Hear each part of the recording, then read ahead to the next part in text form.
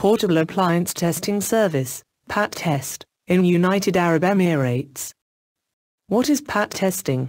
PAT testing is the short form of Portable Appliance Testing, which originated in UK in mid-80s. What is the purpose of the test?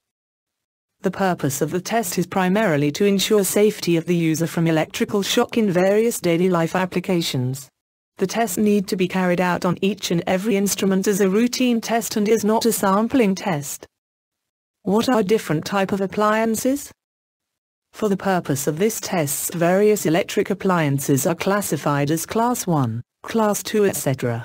Class 1 items are toasters, microwave ovens, electric kettles, washing machines, hot plates, iron, refrigerator, heater, etc.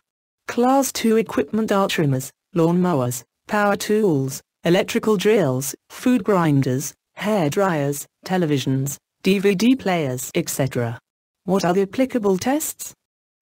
These are a combination of tests to find out whether all exposed metal parts of an equipment are well connected to earth, so that even in case of an electrical leakage, the person who touches the metal part will not be harmed. First part of the test is to visually inspect whether all visible parts of the electrical system are in good condition. For records, it is preferred to take photos and document for each equipment. Second part of the test is testing the insulation levels so that possibilities of current leakage is minimized. This test is carried out by applying a high voltage through electrical wires and by checking the insulation resistance. If the resistance is high, it indicates that there is good insulation between the current carrying parts and the body of the equipment, thus ensuring sufficient level of safety levels. The insulation level of various insulators get decreased over a period of time, and this will be visible in the test results if tested every year. Testing of current carrying electrical wires. This test is carried out to ensure that the wires of the equipment are with good insulation levels. Also, the polarity of the wires are tested. IEC-type wires can be tested separately as a single test. Dielectric strength test is carried out by applying a very high voltage through the power supplying wires.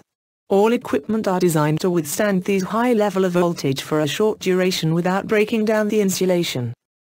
Apart from the above, the PAT test involves testing of residual current device to check that the RCD trips at the preset level, typically 30 milliampere.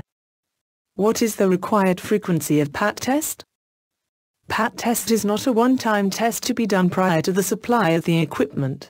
The test has to be carried out at regular intervals of 1 year for most of the products, depending upon their usage, criticality, manufacturer recommendation, local regulations, etc. What are the testers and instruments required for carrying out PAT? There are a variety of testing instruments available, few of which are listed here under Metrol Omega tester. Seaworth PAT tester model Apollo 500 or 600. Fluke 6000 series. Mega tester. Vacker UAE carries out PAT tests for all commercial and industrial applications.